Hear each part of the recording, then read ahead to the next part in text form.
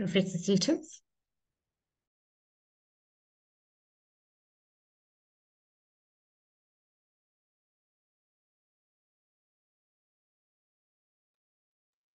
Professor, you on mute. There we go. Thank you. There we go. Good evening, everyone. Welcome to this 2023 Ben Turok Memorial Lecture. As you've seen from the slides that were displayed there, the founder of the Institute and whose memory we're celebrating tonight was a serious activist in the anti-apartheid struggle, a key leader in the African National Congress and the Congress movement, somebody who in exile created this institute in order to influence policy, in order to influence policymakers and people and thinkers on the continent towards a just transition. And as you know, we all know, he passed away in December 2019.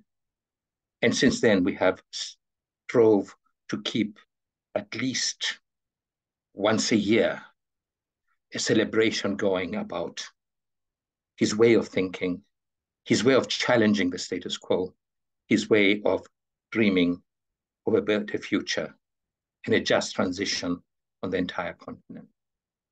Now, this lecture would have been impossible without the help of a whole range of people, including the Rosa Luxemburg Stiftung, our partners in the University of Western Cape, especially special thanks to the Institute for Development Studies.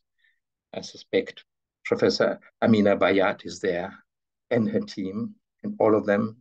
And our board is there and our chair, past president, Kgalema Motlanthe, and the entire board.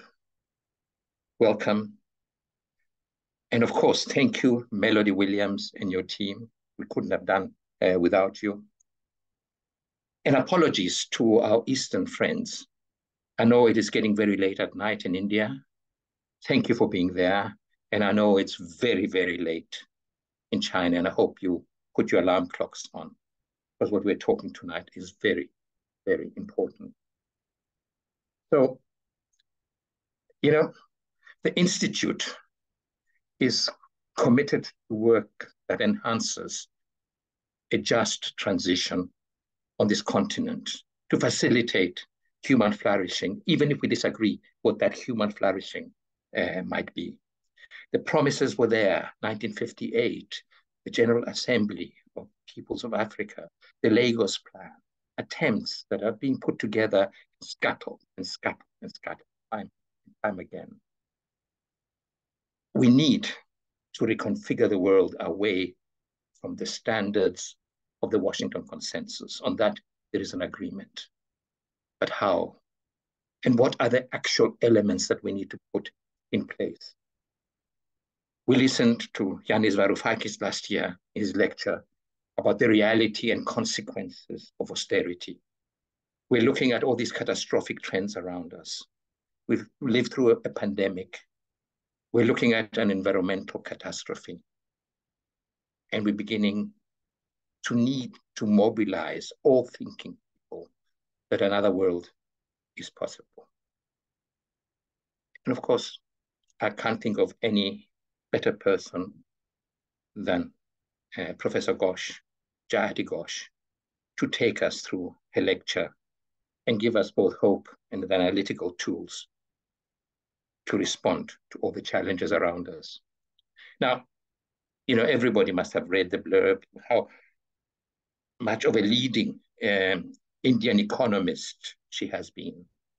And for 35 years, she was part of the most exciting schools of economics in my known world at Jawaharlal Nehru University. And then as co-founder of the Ideas Network, which is the hub of heterodox economics in the global South. And as somebody of Greek descent, the word heterodox just jars with me a bit, but it's another philosophical debate. But you know what I'm trying to get at. And she has served on all kinds of fascinatingly important committees, and increasingly now involved with the highest level, the United Nations advisory committees, both on the socio-economic and also as the ear of the United Nations General Secretary. And hopefully all that will lead to something. But an award-winning economist, I was there in Delhi when the ILO announced her as a winner of a most prestigious award in terms of her work on the livelihoods and labor conditions of women. There's recently the John Galbraith Award. And, Professor Ghosh has worked in any possible area of heterodox economics you can imagine, from women and work to agrarian studies, to development, fiscal policy, to economic strategy, and as we're expecting tonight, the environment and the role of imperialism. So she has been, since her retirement from JNU in Massachusetts at Amherst, continuing the work as an advisor, as a thinker, as a challenging ideas person, unparalleled in the economic world of our day. So it will be both an honor and pleasure to listen to you. I am the acting director at the moment of the Institute for African Alternatives, Ari-CITES. I welcome Jayati Ghosh. Thank you for being with us. Well, thank you so much, Ari, for that very fulsome and I must say undeserved introduction. I really, first of all, want to say how utterly honored I am to be asked to be delivering the Ben Turok Lecture. He was definitely an inspiration to many of us across the developing world. And I think we all recognized his integrity, his passion, his commitment, and just the possibilities that he raised of, as you said, of different worlds being possible. So for me, it's a great honor and a privilege to be asked to deliver this lecture. I'm very happy to know that Yanis delivered this before me. Yanis Varoufakis is another person, I think, with extreme integrity and analytical clarity, who tells things as they are. So for me, it's really a great privilege. Thank you for inviting me. I'm going to share my screen because I want to talk about, well, as you gathered, I'm talking about something that, oh dear, where's it gone?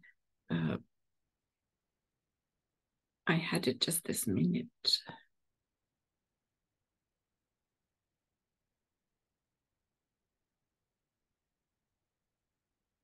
Here we are, yes. Excuse me for...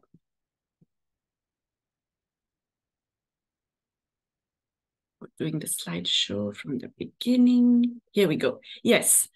So I'm going to talk, I read that I will be able to give you some hope by the end, but I'm going to first talk about the problems because we do know that there is climate imperialism, and I think it's kind of evident for all of us, but it's important to know exactly how this plays out. So I'm going to spend a little bit of time in the beginning to show how exactly this 21st century imperialism in terms of the ecology and the climate is playing out, and then talk about what perhaps we can do about it. So let me first explain what I mean by imperialism. For me, it's not about one country versus another. I think that's very important to reiterate. It's often presented that way. But it is really about the struggle of large capital over economic territory when it is actively assisted by states. So it's typically large monopolistic capital, which is multinational in its orientation and scope, but it has a home country. And it is the states of those home countries that protect it in its fight over different kinds of economic territory. And of course, this territory is of many kinds. Of course, it's land. And in fact, all the original colonization episodes that we know through history were about land and resources that can be extracted from it and from nature. But it's also about the control of labor, territorially and outside. It's about the access to markets and the control over markets. It's increasingly economic territory in the form of services that were previously seen as the domain of public provision. anything from electricity and power to education, to health, to security. All of these were seen as things that governments provided and states were responsible to their citizens for providing. They are now commodified, they are now privatized, and they are seen as economic territory that can be fought over. We have, over the last 3 decades, created a new form of economic territory, which is intellectual property, knowledge, essentially, knowledge and technologies, which are now privately owned, controlled, so that knowledge apparently can be broken up into little bits and privatized and handed out to people for a profit.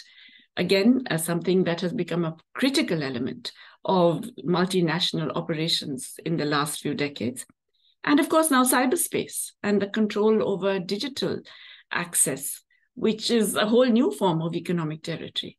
Now, in all of these different forms, I'm going to focus essentially on climate imperialism, on the ability to influence the nature of carbon emissions, the control over particular carbon emissions, and the implications of those, and the adaptation requirements of those. Because I do believe that the environment and the interaction of humans with the environment and with the planet is now possibly one of the most crucial forms of imperialism. Yeah, of course, it's associated with coercion, conflict, and wars, but it's also associated with legal and economic architecture that at first seems less coercive, seems, well, it's only about laws and rules and regulations, and they all supposedly have a positive implication. But I hope to show you that, in fact, they can be as brutal and as exploitative as the wars. So how is it expressed? Essentially, the way it works is that the core countries and the elites within every country globally are able to produce and consume excessively. They generate hugely disproportionate and increasing global carbon emissions with rising ecological footprints. Yet the negotiations that are supposed to address climate change, they do so in very misinformed ways, in unequal, deceptive, and even harmful, debilitating ways. Meanwhile, the operations of global finance, market-oriented finance, and the fiscal strategies of the major advanced countries, they actually operate to increase carbon emissions at the same time as they make the required finance for effective mitigation unavailable to the rest of the world. Meanwhile, as I've already mentioned, privatized knowledge monopolies, they do not give most of humanity the critical technologies that we need to confront the climate challenge. And at the same time, because we now know that everybody is into greening, to renewable energy, to different kinds of energy mix, there are now new natural resource grabs aimed at the strategic minerals that are going to form part of the energy transition. And this has created new forms of extractivist competition among the leading powers. Just to give you an idea, I mean, we all know how terrible and how ongoing climate change is, and we all know the devastating impacts. I think everybody has recognized that we are near very major tipping points. I want to quote from an earlier IPCC assessment report. This came out in the middle of 2022. But I think it's important because it said things very frankly in some critical ways. One, it says that each of the IPCC reports underestimated the impacts. And so every IPCC report is recognizing that the earlier report of even a few months ago was an underestimate and that things are significantly worse than projected. So there's widespread decline and deterioration of ecosystem structure and functioning, and also of resilience and also of adaptive capacity. There are some irreversible losses like species extinctions. There are impacts that are close to irreversible, like hydrological changes, glaciers melting, permafrost thaw in mountains, and Arctic ecosystems. The polar systems are the most worrying because once the polar ice caps melt, frankly, all bets are off. We really don't know what will happen. And of course, this has huge social and economic consequences on everything and humanitarian crises. We are already getting climate hazards interacting with other economic and social vulnerability in very many dreadful ways. But one of the things that this particular sixth assessment report highlighted was the evidence of maladaptation. That is to say, as all of these changes happen, countries try and adapt, populations try and adapt, and richer countries try and adapt. And that often adds to the problem. So, for example, in naturally fire-adapted ecosystems, you go in for fire suppression. You put up seawalls against flooding, which actually make the problem worse in other parts where you're not putting up the seawall. This is happening in the US where I live at the moment. Whenever there's warmer climates, everybody goes in for more air conditioning, which adds to the greenhouse gas emissions. So there is much more maladaptation, which is actually adding to the problem. And this is inadequately recognized by most of the people who are doing it. Now, we also know that our countries are the worst off. And here is one example. This is a graph from UNICEF, which is highlighting the mortality, not even the morbidity, the mortality of children from climate change. And no surprises here in terms of the worse off populations, mostly in Africa and South Asia, and then to a lesser extent in Southeast Asia. But it's quite severe, and Central America. But it's clearly the tropical, subtropical regions, and the climate affected are those that are also low and middle income countries. What's peculiar and what makes this all a bit odd, if somebody came from Mars to look at how humanity is addressing this, they would really be quite surprised, because it's obvious it's a global problem, right? Climate doesn't respect national borders and passports and visas and so on, right?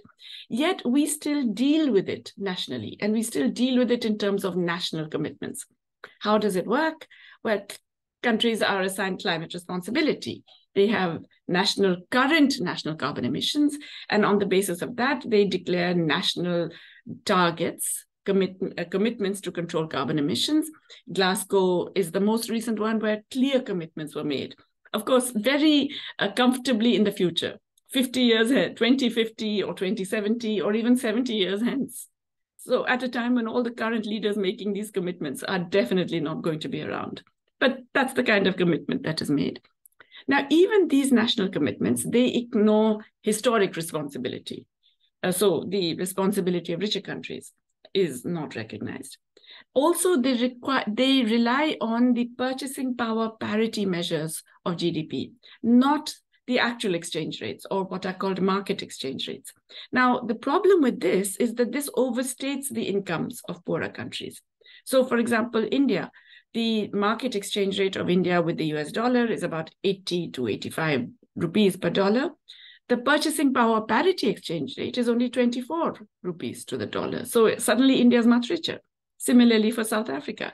What this does is that it increases our responsibility in terms of capacity to pay, which, as you can see, is hugely unfair. And then there are other problems. The measures of the total current carbon emissions are production-based, not consumption-based. And yet we know that the North actually, consumes much more carbon through trade, because it exports a lot of the carbon-emitting production to the South. But because we are producing more carbon, then the recent increases point to certain countries, especially China and India. So let's just look at the historical emissions. As you can see from this chart, the rich countries of today, that's 14% of global population, account for nearly 80% of the cumulative carbon emissions. Now, remember, the reason why we are in this planetary mess today is because of the buildup of emissions over the past 1.5 centuries. And it's that which is giving us this massive problem of warming already. So, in fact, this 14% of the global population are responsible for 80% of those emissions. Now, you could say that, wait a minute, 1.5 centuries is too long a period. And way back in the 19th century, nobody knew about carbon or emissions or global warming or anything like that. So why are we blaming people? Well, it turns out that most of these emissions, more than half of them, occurred in the last 30 years. And we know that since the 1980s, governments have known. The US government certainly knew, the European governments knew that global warming is a problem, that carbon emissions are a problem, and they knew that mitigation was important, essential, and probably urgent. And yet, this is the period when more than half of the emissions occurred. So they actually increased carbon emissions despite knowing the problems with it. Okay, now how can we actually determine the carbon emissions? There are many different ways. One is what the UNFCCC, the COPs, the negotiations all do, and that's production-based. That is that you're responsible for whatever carbon is emitted for all the production of goods and services within your territory, at whatever point of the value chain, okay? That's what is currently used in all of the international negotiations. But as I mentioned, this doesn't consider the impact of cross-border trade and the fact that you could be consuming in a way that actually adds to emissions, but it doesn't show up because you're importing a lot of that stuff. Another way of doing it is extraction-based. And this is basically using the point that most of the carbon emissions come from fossil fuels, okay, from oil, natural gas, coal, and so on. And so you allocate the responsibility along the value chain. With, you consider the downstream emissions enabled by the sale of that, and you allocate the responsibility. There's another even more complex way, the value added. You say, well, if whatever is the value added you're getting in the life cycle of that product, you're responsible for the carbon emissions of that part. So these are all complicated, but for me, the most, shall we say, the most just and useful measure is the consumption-based emission. That is, whatever results from the domestic demand, both consumption and investment. And so all of the final consumers of that product, they are responsible for those emissions, whether they're produced domestically or imported.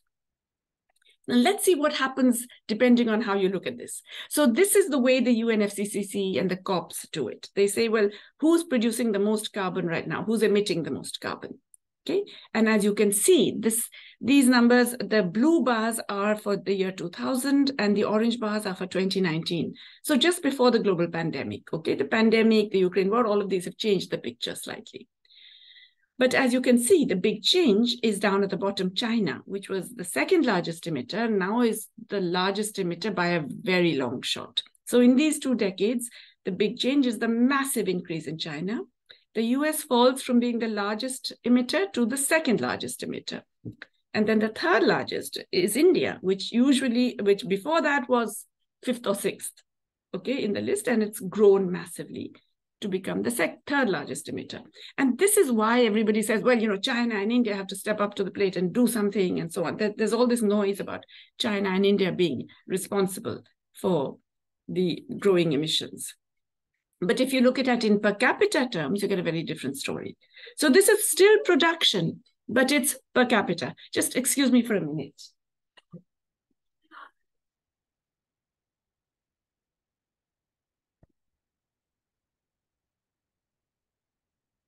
Sorry, I was just getting rid of the background noise. Okay, so this is per capita emissions. And as you can see, now China doesn't look so bad. It's really out there in the middle of the major emitters. These are the countries that account for 85% of global emissions. That's why I've taken these countries. But China, it's only 7 metric tons per capita compared to 16 for the US. And of course, these fossil fuel or mineral exporters like Saudi Arabia and Australia are much higher in per capita terms, okay? India looks really low at only 2 metric tons per capita. But this is still production. This is not looking at trade. Now, here is what international trade does. So this is looking at the carbon balance in terms of production, final demand, and then the gray bars is the difference. So if it's a negative gray bar, a negative balance, then you are importing a lot of carbon emitting goods. And if you are in the gray, in positive, then you are exporting carbon emitting goods. So as you can see, the US is a very large emitter, 774 million metric tons in 2015. And of course, all these other Europeans are also major importers.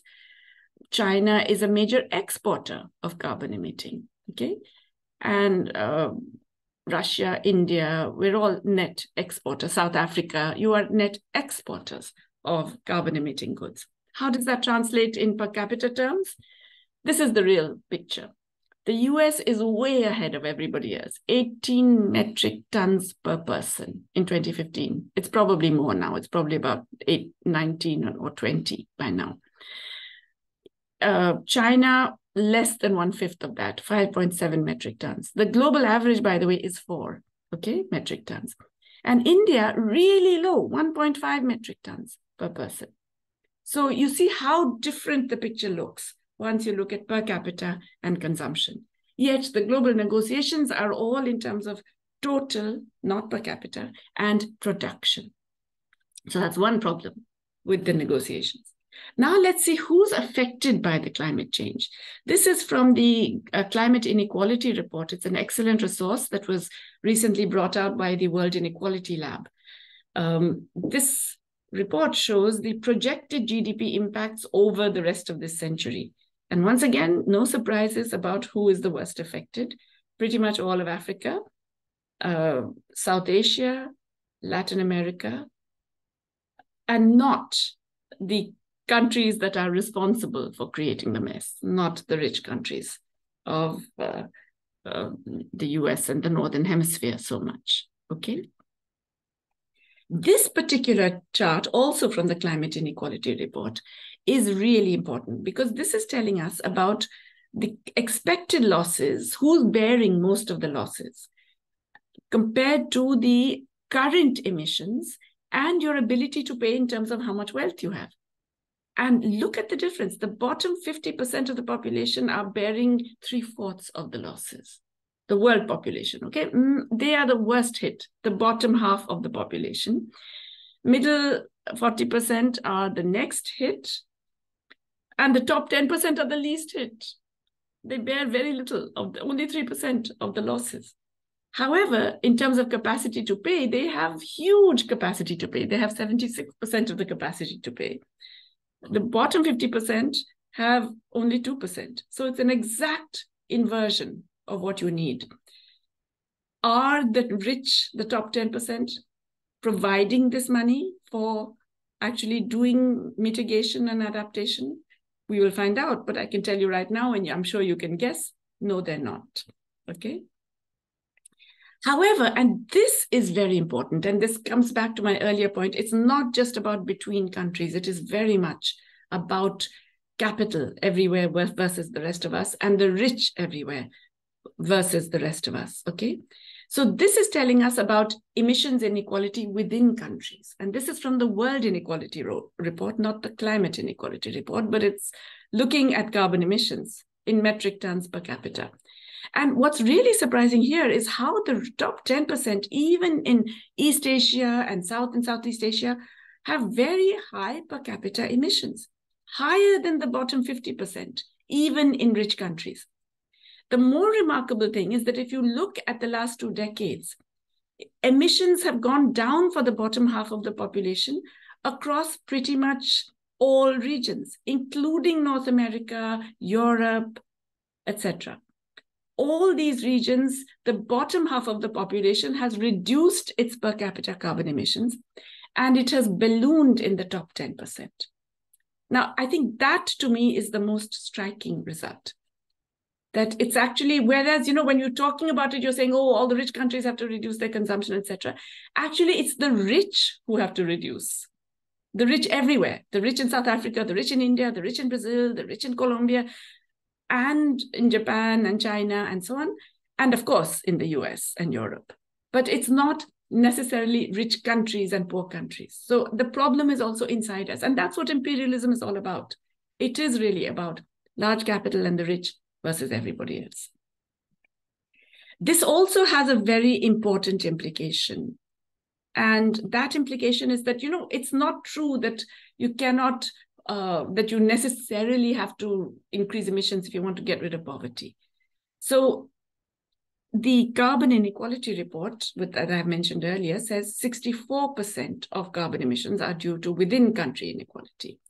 And this is actually similar across most regions. In some regions, it's 55%. In some regions, it's 75%. But broadly, it's about 2/3 is within country. And if you wanted to actually lift everybody who's below $3.2 per day PPP poverty, which is the current global estimate of poverty. If you wanted to lift everybody and you spent accordingly and you provided the basic need goods and services accordingly, that would cause a 5% increase in carbon emissions. However, the top 1% of the world, not 10%, the top 1% of the world emits 15% of carbon emissions. Okay, just bear that in mind.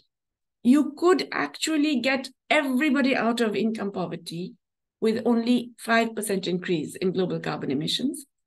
If you could cut the carbon emissions of the top 1% of the world by 1/3, you would be able to do that without any change in the global carbon emissions. Now, another way of thinking about it is about finance. So if you look at centimillionaires, that is people who have assets above $100 million, okay? And we have them in India, you have them in South Africa, there exist in other BRICS countries and so on. A 1.5% wealth tax, which is really nothing. If you are a centimillionaire, if you own $100 million in wealth, you don't notice 1.5%. That's the kind of valuation change that occurs with your financial assets anyway in the course of a year. So just 1.5% would generate $290 billion per year, whereas the current estimate of the adaptation needs of low and middle income countries is 202. It's significantly less. It's 2/3 of that amount. So you could easily fund this with a wealth tax on centimillionaires, the adaptation needs as currently estimated. Okay.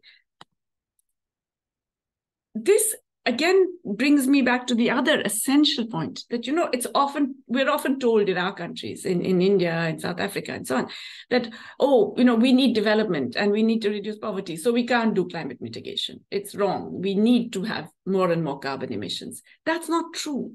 This is a false argument, okay? We can choose a different development pattern. And there are three major things that need to happen. One, you have to improve the level of energy efficiency of the economy. You have to use less energy per unit of income, okay? Second, you have to change the structural composition of your economy. So you're doing different types of activities, different types of consumption that require less energy. So there are two ways. One is that the production itself requires less energy. The second is that you do a structural change within your economy so that you're moving towards less energy intensive activities. And third, within the energy, you use less carbon emitting stuff. You move from coal and petroleum based to natural gas to finally clean renewables like solar, wind, and maybe hydro. I've left out nuclear because, I personally am very conflicted about nuclear. And I'm conflicted about nuclear energy, not just for all the usual reasons, but because I really worry that we still haven't solved the problem of disposal of nuclear waste. And we don't know what those implications are. So I've left nuclear out for that reason. Now, of course, this also means that the ways in which we design our cities and urban areas has to change. We have to make them less dependent on individual travel over long distances, design them so that where you produce, where you consume, where you relax, where you socialize can happen within reasonable distances with less commuting and travel. And this is actually better, not just for economies, but even for social life, for societies, than the current patterns. Now, there's an estimate done by my colleague Robert Polin and Noam Chomsky, which suggests that you can do this with 1.5 to 2.5% of GDP of the large economies annually. In other words, it's actually very doable. It's not something that is impossible to imagine. But obviously, it's not just the finance. You have to have access to technology, which I already highlighted as a major barrier. Compared to this, what's actually happened? Well, what we've seen is that climate finance is completely inadequate. Less than, in 2012, the rich countries said we're going to give $100 billion a year in climate finance. And it was supposed to be all bilateral money in aid as climate finance. Of course, no. Then they made it bilateral plus multilateral. That is all the financial institutions, the multilateral development banks, whatever they give, all of that in addition, plus export credits, plus any private finance they mobilize. Now, even if you go to all of that put together, it's still less than the promised 100 billion. We still haven't reached that 100 billion. Last year, it was estimated to be about 82 billion. So it's still not anywhere near that rather pitiful amount, because when people talk about the estimated requirement, it's in trillions, 2 trillion, 3 trillion, the numbers keep going up. But even this relatively small 100 billion has not been offered. Now compare this to the kinds of fiscal stimuli we saw from the OECD countries during the COVID-19 pandemic. It was in trillions, okay? A total of $11 trillion was spent between the beginning of 2020 and the middle of 2021. Additional money was spent. 80% of that came from the rich countries, 55% of it came from the US alone. So lots of money spent in this. And yet this 100 billion is unavailable. But the bigger joke, the bigger travesty is that in fact, even these numbers of 79 billion, etc., they're meaningless because there's no definition of climate finance. We still don't know what it is. It's still not internationally defined. There's no agreement on how to define climate finance. So it is whatever the country says it is. There was a Reuters investigation, and I've given you the link because it's really very telling. Here are some of the things that are defined as climate finance. In Italy, there was a subsidy for retailers to open chocolate and gelato stores across Asia. The US gave loans for coastal hotel expansion in Haiti. Remember, coastal hotel expansion, okay? Belgium subsidized the filming of a love story in the Argentine rainforest. Japan financed a new coal plant. Coal, the dirtiest fuel. And airport expansion in Egypt. Airports, again, something that is massively carbon consuming, carbon emitting. How can all this happen? Well, basically, all of them say it's green technology. So the retailer is using, I don't know, maybe it's got solar panels on the shops. The coastal hotel expansion has taken account of rising sea levels. So it's got flood control and seawalls, the maladaptation that I told you about, and so on and so forth. So basically, even that 79 billion, 80 billion, it's a joke. It really cannot be taken seriously. But meanwhile, fossil fuel subsidies. Now, the IMF estimate, not me, not some crazy radical Indian economist, but the IMF estimates that global fossil fuel subsidies were around 6 trillion, even before the Ukraine war. And the US, which is the right-hand chart, was at 700 billion, okay? Now, this includes both the direct subsidies and the indirect subsidies. The direct subsidies are the lower gray bars, the explicit fiscal subsidies. But as the IMF noted, there are all kinds of implicit subsidies in terms of access to loans and, bank underwriting of particular kinds of investments and et cetera, et cetera, et cetera. If you count all of that, then you get nearly 6 trillion for fossil fuels. And this is before the Ukraine war. And we know that during the Ukraine war, everybody went crazy in terms of going back to fossil fuels big time because of the fear of rising prices. For the low and middle income countries, in fact, we have an ongoing debt crisis in many countries, at least 72, and that's making things much worse. So we know that in the middle of 2023, more than half of low-income countries were in high risk of debt distress or actually in debt distress, okay? Many middle-income countries have defaulted, like Sri Lanka, or in very, very severe debt stress, like Egypt and Pakistan. Just in the last 2.5 years, we've had 14 default events, comparing with 19 defaults across 13 countries in the previous 2 decades. So we're getting a repeat of this periodic but often synchronized explosion of debt distress across different low and middle income countries. It's not surprising. It's because in addition to the COVID-19 shock, there was this Ukraine war and the raising of interest rates, the big one, the rise in food and fuel prices, the inflation in global food and fuel, followed by the tightening of monetary policy in the rich countries, which has caused capital to flow back to those countries. And what has that meant? It's meant that sovereign debt spreads have risen dramatically for low and middle income countries. So the right-hand chart shows the orange line is showing you the spread on sovereign debt in terms of the basis points. The basis point is like 1,000 of 1 point, 1%, okay? But it's a massive increase in the basis points, as you can see, for low and middle income countries. While for the advanced countries, on average, there's hardly any increase at all. It's all below 1 basis point.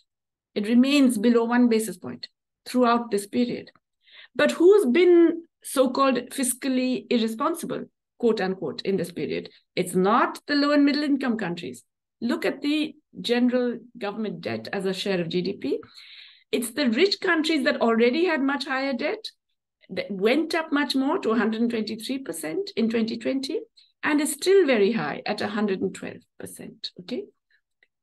By contrast, the middle income countries, yes, it went up, but from a very low 54% to still low 66%, and it's remained low at 68%. In fact, the low income countries have been even more disciplined. It's stayed the same at 48% throughout this period, okay? In other words, low and middle income countries have restrained their public spending. They have not allowed their GDP, debt to GDP ratios to grow. And they've done this by sacrificing the social and economic rights of their own citizens. They have restrained their health, education, and all of these other spending. Meanwhile, they're spending much more on debt service as these crazy spreads keep going up. Now, what does that do? What does all this debt servicing do? Here you can see that poor countries' debt service is nearly double of all forms of social spending, that is health, education, social protection, taken together. For the upper middle income countries, it's half of that total. For the lower middle income countries, it is more than that total. And for the low income countries, it's 171% of that total, 1.7 times what they are spending on all of health, all of education, all of social protection is what they're paying for repaying debt. Now, obviously, this affects public investment and it affects green investments. But what's even worse is that because you desperately need foreign exchange to service your debt, you are pushed towards more brown investment. If you have coal reserves, you push that production. Chad is celebrating because it's discovered oil. So you go in for more fossil fuel investment. Even other countries that are not defined as debt stressed, but they need to service this external debt because of the fact that they are spending as much as they are on all of these social spending. They will go for anything that will generate foreign exchange, particularly these brown investments. And of course, the minute you get even a minor shock, it's impossible to finance. And so now what is called Ponzi borrowing, where you're borrowing just to repay your debts, that is now common across the majority of low and middle income countries. How do we fix this? Well, we obviously need big changes in international economic architecture. To begin with, we have to look at market exchange rates, not the PPP exchange rates, to determine the climate obligations. We should bring in the historical debt, and we should look at potentially the future shares of the carbon budget on a per capita basis, because the current commitments mean that the rich countries will continue to take about 60% of the global carbon budget, even if we're looking at 2% of GDP global warming. We also have to have global public investment climate finance, not foreign aid, not a gift from rich to poor, but recognizing that it's a global problem, it needs global investments.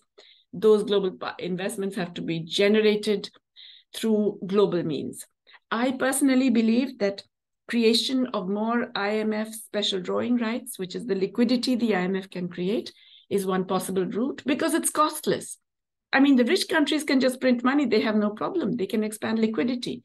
We cannot. So we need the IMF to expand liquidity and distribute it according to more viable criteria. I would argue we should distribute it according to climate needs.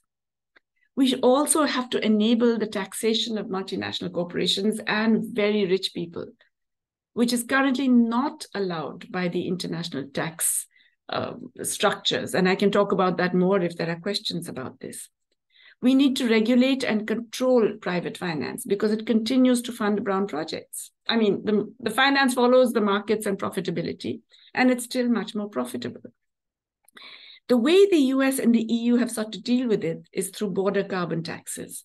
The CBAM in the European Union, the Border Carbon Adjustment Mechanism, it's called, and the IRA, I forget what the acronym is, but the Inflation Reduction Act in the US, yes. These provide for border carbon taxes, but they're basically protectionist devices, especially because there's no attempt at compensation or sharing of revenues from these. If you did have a global carbon tax and a global dividend, you could not do it unless there was genuine trust and international cooperation. And let's face it, we know that neither of them exists. Again, it's essential to share new green technologies and make them essential to all. For that, we have to change the intellectual property rights regime, which in turn means that TRIPS has to be renegotiated.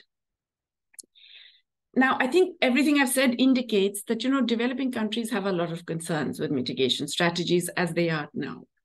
Basically, it's still very neo-colonial. As a cap and trade, which is the current way of doing it, it's not effective. It just reduces emissions. It doesn't reduce them. It just transfers the location. I've already told you about how IRA and CBAM are protectionist. And I've mentioned the resource grabs. This is something we, again, can talk about more. But clearly, now there is evidently resource grab for things like lithium, coltan, copper, which is required for the new electric batteries. Recycling waste is another issue. I live in the northeast of England at the moment for a few months every year. And everyone here is very climate aware. They're very green. They're very progressive. So they all have solar panels and they all recycle their waste without realizing that almost all of the US waste is exported to other countries to be recycled because none of them really sorts the waste out properly. You don't sort out. You just put all recyclables together and then somebody has to sort that out. That's labor intensive. So all of that gets shipped to our countries to be recycled, often in very hazardous conditions, as you know, and with very poor environmental regulations. It means that it's also hazardous to our environment when it is done. Okay, because of the way the subsidies are structured and so on, I have one, yes, I'm about to finish, Ari. Private financial markets are still incentivizing brown investments. The ESG, environmental, social, and governance indicators are ridiculous. They just enable greenwashing. What we really have to do is control the carbon emissions of the very rich with regulation and taxation. So maybe no more moon trips, maybe, massively tax private jets and so on. But there is some good news. It's not all terrible. We know what we need to do. We know what we can do. Oh, I'm so sorry, I've moved ahead. But there are things we can do. For example, we can try and revive progressive multilateralism. One very good piece of news that happened just yesterday. The African Union has been pushing for a UN tax convention now for months and months in the face of steely opposition from the OECD, from the US, the European Union, and so on. They pushed for a vote. And yesterday, I'm delighted to say, there was a 77-vote majority for a UN tax convention. And of course, it means that all the rich countries opposed. They all voted against. But because there is this majority, it enables work to start in which countries can actually hope to work together, coordinate. And maybe groups of developing countries can agree to begin some of those measures themselves, without necessarily the rich countries participating, which will force the rich countries to participate. I think this is a precursor for new strategies that we have to adopt. We need more cooperation across different kinds of low and middle income countries, debtor countries, other, energy poor countries, energy rich countries. We need to coordinate our strategies. Why? Because, we can do stuff unilaterally, but combined actions are much more effective. Otherwise, we are not systemically important enough. So we really need to be combining. And of course, we face our own problems. We've got domestic inequality. We have really powerful national elites. That's what imperialism does. And of course, in many countries, including my own, we have authoritarian rise in authoritarianism. And they increasingly use the new digital technologies to control, monitor, and suppress. But my colleague Nancy Folbury has this wonderful phrase, necessity is the mother of coalitions. And I think that's really the way we need to go. Thank you very much. And let me now stop sharing.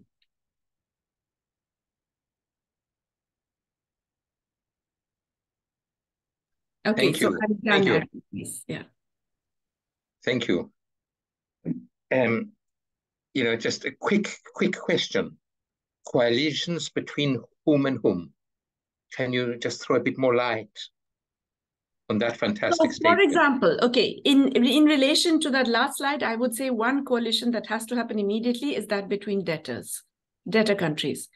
Because what we have seen is that if you are a small debtor, you're not systemically important and they will push you around and destroy you. If you are seen as systemically important, and we've seen this happen in the last few months with Silicon Valley Bank, with Signature Bank in the US, with Credit Suisse in Switzerland, they will work overtime, they will work weekends, they will break all their own rules and laws, and they will do whatever it takes to save you. If you are Chad or Zambia or whatever, no, nothing will happen. You will suffer and struggle and be waiting. Ghana, you will be made to take terrible conditions after years and years of waiting. If enough of these countries can get together and say, we are going to negotiate as a group, it changes the picture, because then your debts are significant enough to matter.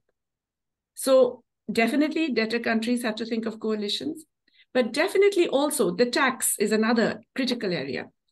If an individual country says, we are going to institute a tax, a digital service tax on multinational companies, they can actually face a lot of pushback. But if, let's say, the African Union says, we're all instituting a digital service tax, it completely alters the picture. And then those multinational companies go and tell their governments, you please go and negotiate for tax. So there's a whole dynamic in terms of the way in which we have to be now approaching even multilateralism, in which we have to base ourselves on combined strength rather than individual strength. Thank you. There is a question that came in, but somebody who ends the question with, what should I tell my students they should do?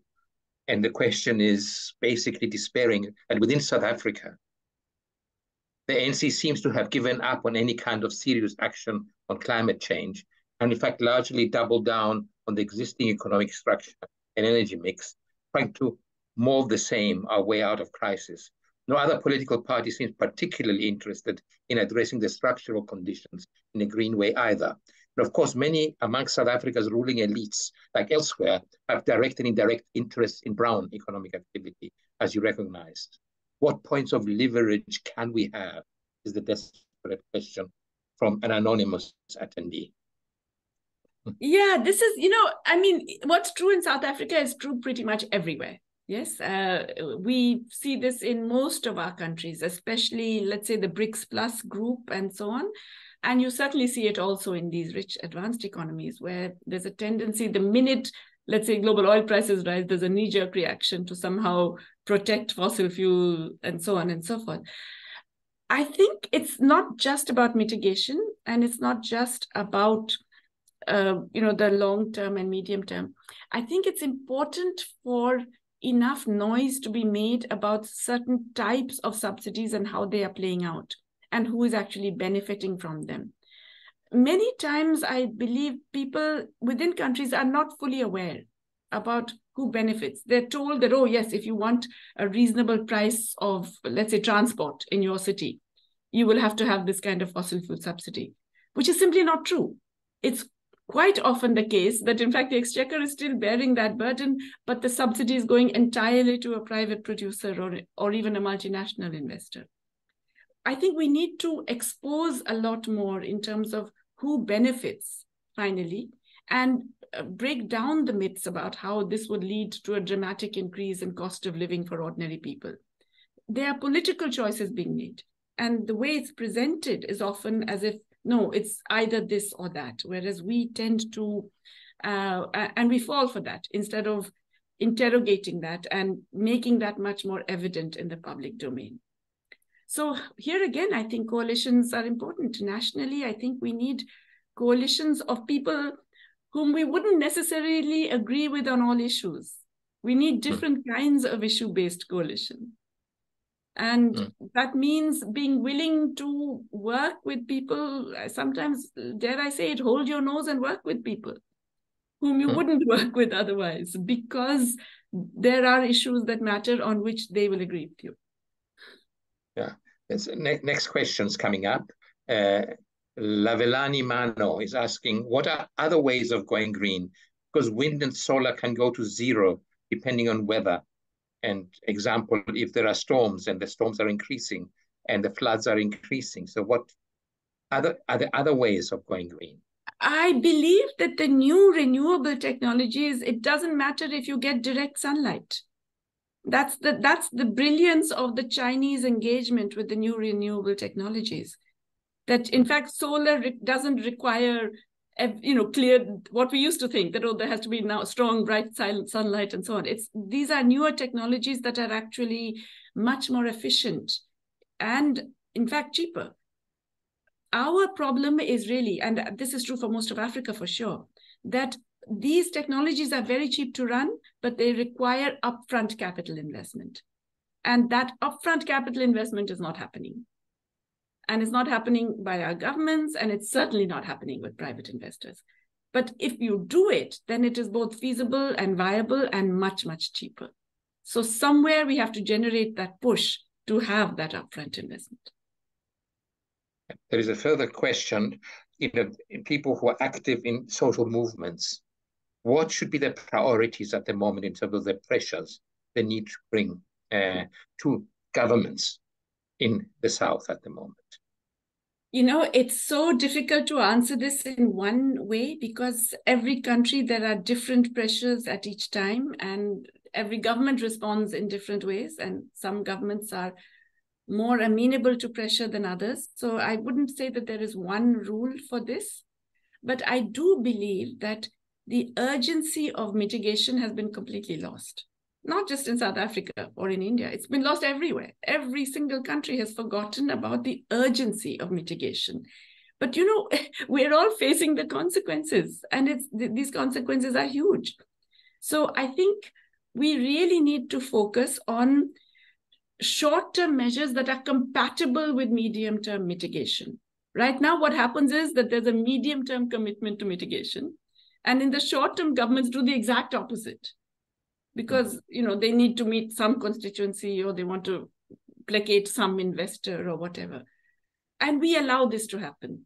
So I think that inconsistency between the short and the medium term in terms of mitigation efforts is really important, because, honestly, this is a huge, big problem. And somehow we've forgotten.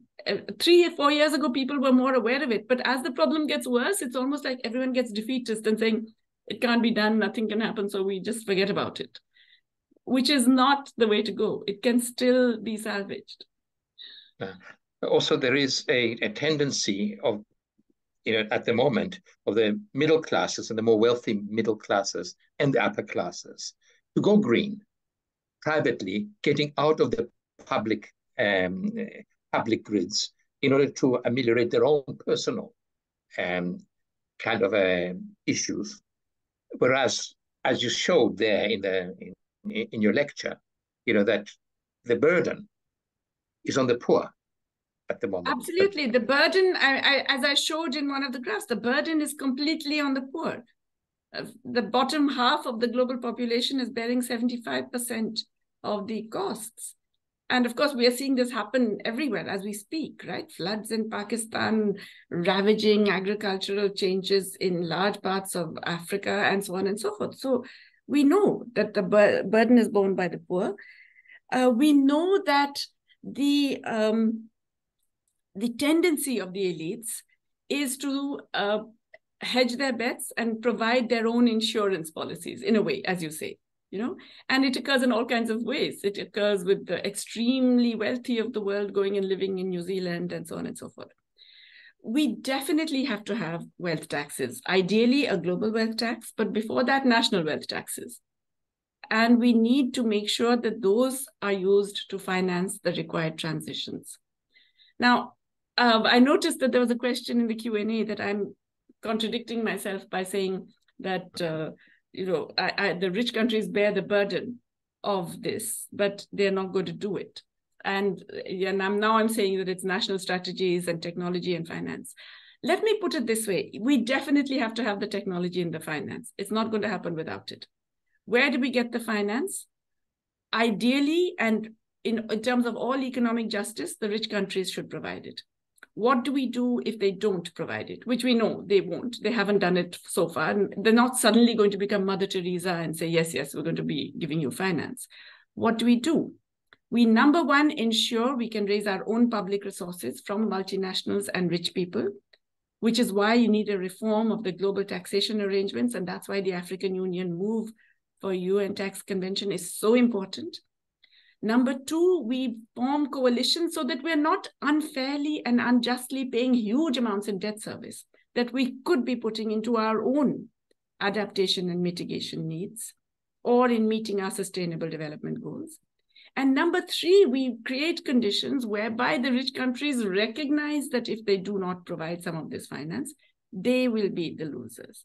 And you cannot do that on your own. You cannot do that by being South Africa and saying, I don't trust you. You have to actually be operating in groups of countries. So we have to recognize that the geopolitics and the global imbalances of power are such that rich country governments are not going to suddenly become nice. We need partners and allies and coalitions with people in advanced economies, but we also need to create, if you like, changes in the relative bargaining power. And we can only do that with coalitions among ourselves. Yeah, there's questions are coming in fast now. In a high employment environment, in a high employment environment, how do we address the unemployment related to phasing out coal mining, for instance? Okay, I think. Yeah, I think part of the problem is that we have such a limited vision about the ways in which employment can be created. One of the renewable energies also create employment. We shouldn't forget that. And in fact, my colleague Bob Poulin does a lot of work on this. In the net where you actually shift from, let's say, fossil coal and other fossil fuel to renewables, you generate on average, I think, I forget the exact number of jobs, but there's a net increase in jobs in pretty much all the countries that they looked at. And I think South Africa was one of the countries that they studied as well. But in addition to that, it doesn't have to be only in the old types of sectors of extractive industries or even manufacturing. These are not the jobs of the future. These are production of the future, but they will require less and less jobs. We know that. We have to be thinking of newer jobs. And to me, the employment of the future will be focused on the care industries and the creative industries. That's where most employment is likely to be newly generated.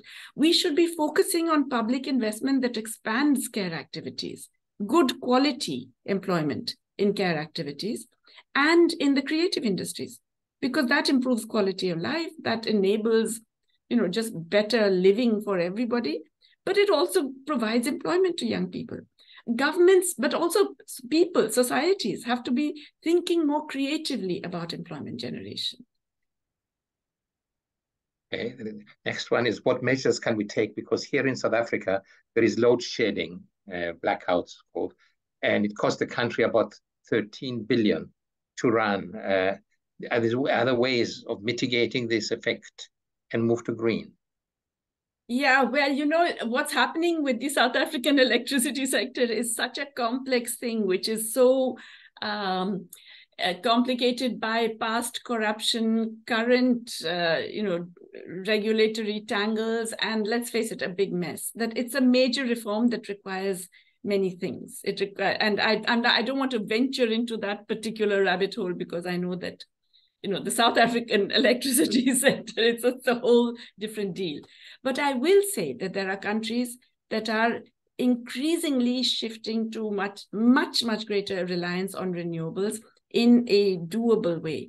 And it's not just China, which is, of course, the classic and excellent example of this, but there are other countries in Southeast Asia that are doing it. Indonesia is moving more and more to that.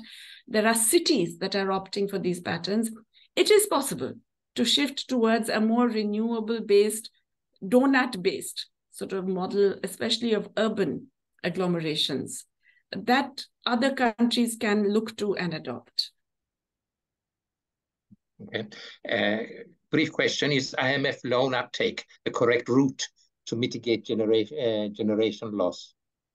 I have yet to find an example of where the IMF loan helped in such a circumstance. I personally do not think it would benefit either South Africa or the electricity sector at all. Mm-hmm. Yeah. Please, can we have the citation for the data shared that 50% of the poorest on the planet are bearing 75% of the costs of climate change?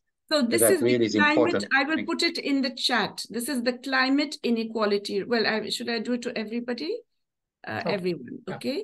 This is the climate inequality report of the World Inequality Lab, Paris. And if you just do a Google, I'm sure it'll come out. I can search for it for you, but it'll be simple. It's easy to get if you just Google it.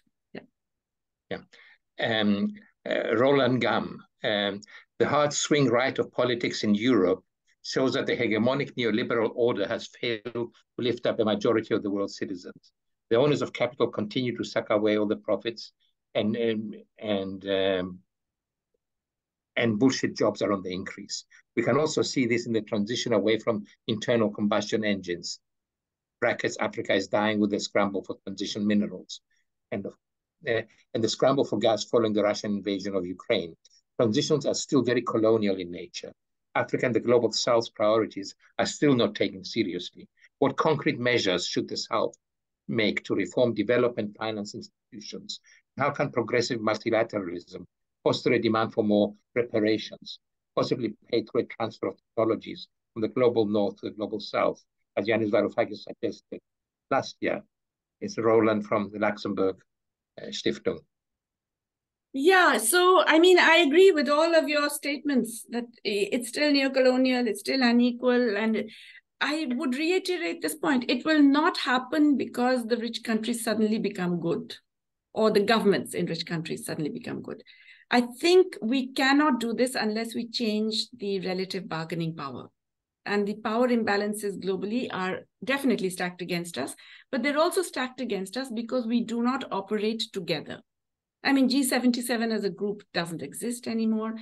I think the African Union is the actual regional union that shows the most promise, but we are finding a regional grouping in Latin America coming up that also has promise, except Argentina, of course, is a bit of a disaster, but there is tax cooperation among the major countries in Latin America. There are attempts to think of a trade grouping that will actually also do currency arrangements. So these are groups that can operate to put pressure in a way that an individual country cannot. I think that's one. The second is that we also need coalitions with like-minded people in the global North, and a recognition among citizens of the global North that this is also against them. It's not just, the US versus everybody in Africa and so on. No, it's people in the US. Remember, in fact, they have also, the bottom half of the population, as was mentioned earlier, have also suffered, have also seen their lives hollowed out and communities destroyed and so on and so forth. And what we need to do is make them recognize that the system is operating against them just as much as it is against most of the people in the South. And it's the elites that are benefiting everywhere. And only then can we get the kind of coalitions that will put pressure on northern governments, along with the pressure at the multilateral level. Okay. Good. And on my cell phone, what about IPSA and what about BRICS is the question. I mean, as I said, I've been talking about coalitions. Let's face it, BRICS. I mean, a lot of the governments in the new BRICS, the BRICS Plus, a lot of those governments are not particularly desirable governments, shall we say. I mean, the Saudi Arabia, UAE, fossil fuel exporters and people and others in there. My own government, India, not exactly the best example right now. But as I said, where there's a necessity for a coalition and on issue-based coalitions, you work together. These are all countries that voted in a good way for the UN Tax Convention, including my own government, which is a terrible government in most other ways. But it did have a very positive role for the UN Tax Convention. So for that, yes, a coalition works. Similarly, when we're looking at debt, maybe you have to get together with all kinds of really horrible regimes, but who are also debt stressed and who recognize. In other words, I think we have to be much more pragmatic in our coalitions and more issue-based in our coalitions. But we also have to go beyond the states themselves to get many more people in the rich countries to be on our side. Again, on the cell phone rather than under the chat. You know, you mentioned TRIPS. Mm-hmm. What should be done there in the renegotiation of TRIPS agreements? The TRIPS agreement has got ridiculous notions of what can be allowed and not allowed. The original TRIPS agreement had pretty extensive provisions for compulsory licensing and parallel imports. These have been progressively watered down and more or less eliminated, to the point where even during the pandemic, we couldn't get a proper waiver on patent rights for new necessary technologies. We're going to need these more and more now, not just for health, but for climate change. We're going to need these new technologies. So we need protection from the kinds of immediate litigation that happens when countries try and basically adapt the existing technologies to make it themselves. Immediately you get sued in some international arbitration court and so on. So I think it's important for us to recognize that we have to fundamentally go back at the very least to the original way in which the TRIPS was formulated, in which countries were enabled to access technologies without these very, very limiting conditions under situations of development, national strategic requirement, and other kinds of crises, health crises, and so on and so forth. Thank you. I don't see any. Well, it's nicely ending at a right time, so that seems reasonable. Yeah. I think you've answered the how can BRICS work as a coalition to combat climate change. Mm-hmm. Yeah, you have. So I think, thank you very much. Do you want to make a closing statement of hope? Oh my goodness. I thought you were going to do that, Ari. That's cheating. My closing statement would really be that, it looks very terrifying and very terrible. And it looks as if there is often feels as if there's no hope and we're hurtling towards disaster and so on. But I do believe that ultimately you have to ask yourself whether you think humanity will step back from the abyss or it won't. And I think it will. I think it can, which really means that changes can occur if everybody stays committed to changes. Those who really want progressive change stay committed. And also the change often comes from directions that we don't expect. It doesn't necessarily mean that the place we're looking for the positive change will be the source of that change. So we have to be prepared for positive changes to come from all sorts of directions. Well, thank you. I think, thank you for the thought-provoking challenge. Thank you for making time for us to think together through these pressing issues. And please, we'll have to keep in touch. Yes. The commitment of the Institute for African Alternatives is to explore possibilities, alternatives, coalition building, and try and think cleverly these times of devastating, catastrophic trends. I would like to thank everybody who has come here and participated. I'd like to thank the Turok family that have realized now they're with us and still with us. It's wonderful to have you here. Mm-hmm. Thank you to Roland Gam from the Luxembourg Stiftung for being here with us. I noticed that Tony Ehrenreich is here from the IFAA board. I did not mention him at the beginning. Thank you for being here. And thank you for University of the Western Cape for the technological and emotional and caring support to make this lecture possible. Thank you. I think we have a mountain to climb, but we will. Thank you, Jayati. Thanks. Thank you, Ari. Be Thank great. you for having me. Yeah.